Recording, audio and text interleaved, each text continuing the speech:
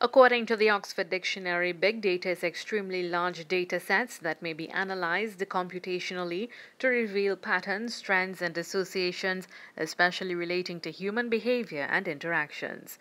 Minister of Energy and Energy Industries Stuart Young said data science is significantly aiding governments in becoming more efficient, detecting and minimizing fraud, maintaining transparency, boosting the economy and productivity. This surge in data has led to the rise of big data analytics. It is a complex process of analyzing big data to help organizations, including governments, to make informed data-driven decisions. He said ICT can be used to increase productivity levels. To this end, we'll be embarking on enabling an e-legislative framework, a digital developer incubation hub, and a technical digital skills training program. This investment in human capital will serve to empower individuals and innovators who can work closely with governments and the private sector.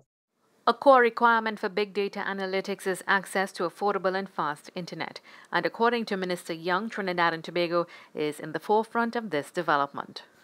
We have provided and continue to provide free broadband access in highly populated areas and underserved communities, as well as fully operational ICT access centers. We will aim to increase these initiatives. He said investment in technology alone will not be sufficient to derive the benefits of big data and analytics.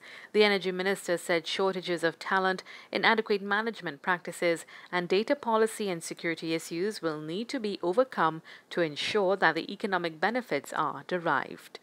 Mahalia Joseph-Wharton, TTT News.